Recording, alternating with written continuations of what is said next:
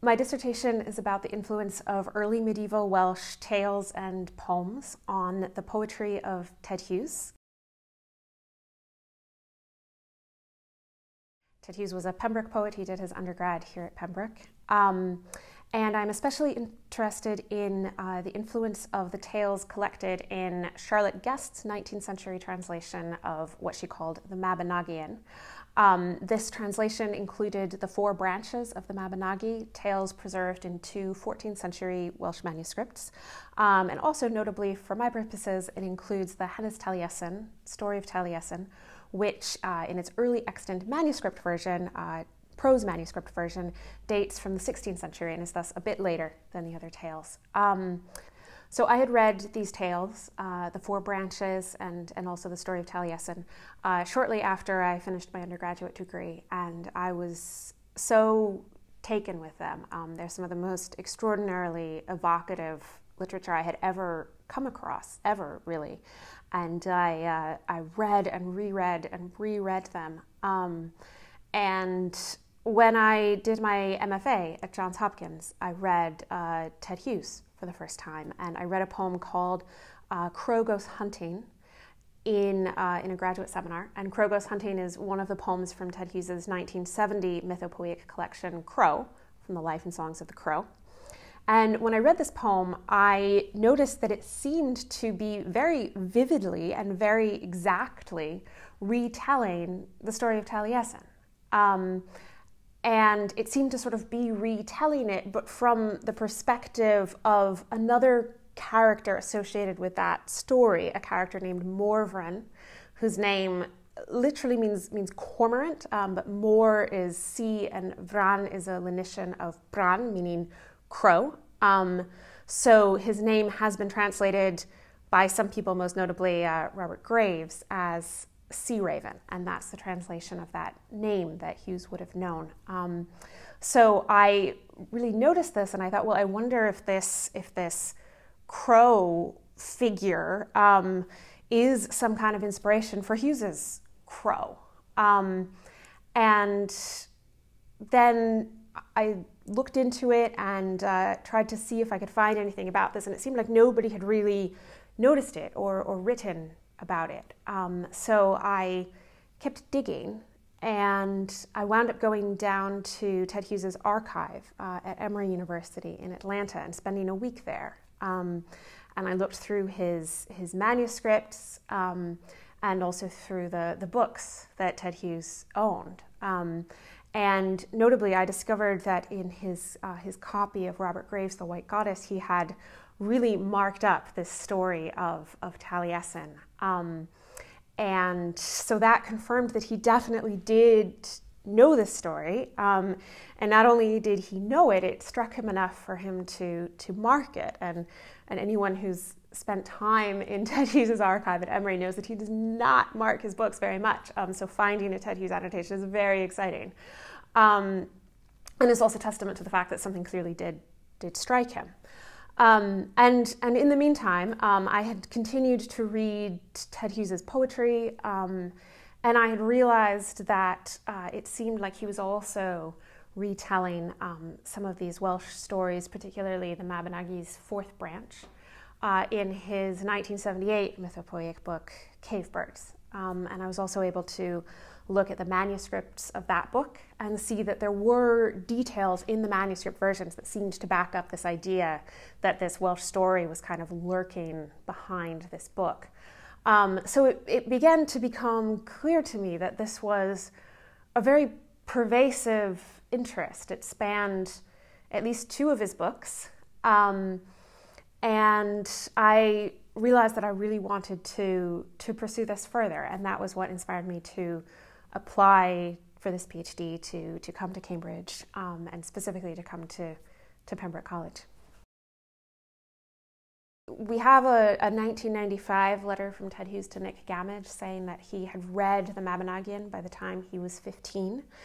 And then we also know that he encountered retellings of these stories in Robert Graves' The White Goddess, which was given to him as a going up present by his grammar school English teacher, John Fisher. So we know that he had read both of those texts by the time he reached Cambridge. And I've been interested in trying to identify also other ways he may have encountered some of these stories or retellings of them.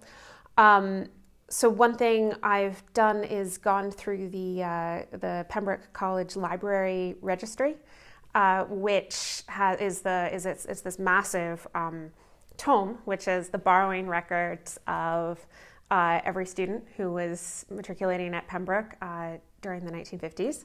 So one thing that struck me in his borrowing records was seeing that he was reading the poetry of Edward Thomas here at Pembroke. And one thing that's really delightful about doing this research at Pembroke is that you can see that he was reading Edward Thomas, and then you can go to the shelf and you can pull off the exact same edition of Edward Thomas that he checked out back in the 1950s. And that was interesting to me because Edward Thomas is an Anglo-Welsh poet who mentions Mabinogion tales in his poems.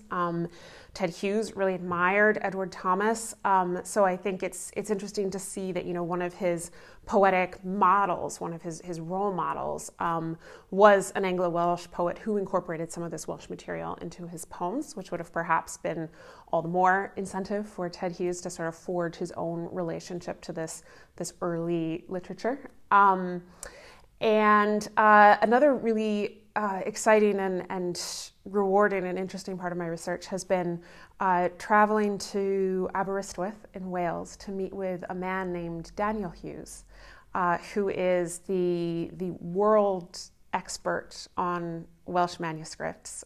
So much of what we know about the textual histories of these stories we owe to one man's research, and that is Daniel Hughes. And Daniel Hughes was very, very close friends with Ted Hughes when they were both students at Cambridge. And so while he was at Cambridge, Ted Hughes also had a more personal source of knowledge about early Welsh literature. And when I spoke to Daniel Hughes, he did indeed say that they spoke about the Mabinogion tales when they were students here and afterwards. Ted Hughes briefly lived with Daniel Hughes in London when he and Plath had just gotten married, and they didn't want to live together because they were worried the Fulbright Commission would revoke her scholarship if they knew that she was married. So Daniel Hughes and Ted Hughes lived together in London at 18 Rugby Street, which would take on its own mythic proportions in birthday letters. One thing that was notable about their time together at that flat was that the previous tenant was a lawyer who had left behind his library, which included some books about early medieval Welsh literature. And there are some letters that Ted Hughes wrote to Sylvia Plath shortly after arriving in London at 18 Rugby Street. And he tells her about these books, and he says, "The books aren't much, but the stories are. I may find a use for them." And he did. And the other really interesting thing about those books is that they actually inspired Daniel Hughes to go enroll in a paleography course at the British Library, and that launched him towards his career. He became keeper of records and manuscripts and records at the National Library of Wales in Aberystwyth, and then of course went on to a very, very illustrious scholarly career looking at the history of Welsh manuscripts. One way of thinking about that question or answering that question is to say that Ted Hughes' first wife, Sylvia Plath, died by suicide in 1963, and Crow was really the book that he wrote in the wake of her death. And Caveford's 1978 was also a book that came out of the wake of that death. His love of early Welsh literature was something that he really shared with Plath. There's a wonderful 1956 letter to Plath's mother from Plath, talking about the fact that they had just bought a book of Celtic tales, and Ted Hughes was reading it aloud to her while she peeled mushrooms for dinner. And that book of tales was Kenneth Hurlston Jackson's Celtic Miscellany. And it includes the story of Morvran from a slightly different angle, but an angle that's also relevant to Crow, and also it includes aspects of the Mabinogi's fourth branch. We can see this Welsh literature also infusing Plath's poetry. And so I think that Hughes, after Plath's death, was looking for a way to not only memorialize their relationship, but also respond to Plath's poetry, respond to her last book, Ariel. And I think that this Welsh literature was, in some ways, a shared language for them, a shared literary language. And repurposing these tales allowed him, in some ways, to respond to Plath's poetry, but in a way that was veiled, in a way that wasn't open to public scrutiny. So that's one way of thinking about why he chose to retell some of these tales. Another way of answering that question is to say that the narratives of these tales coincide in some really fascinating ways with some of Hughes's occult and spiritual interests, interests that were really abiding ones and spanned his career. And one of Hughes's most, perhaps, important interests throughout his life was his interest in shamanism. And in shamanism, we see this motif of dismemberment and rebirth.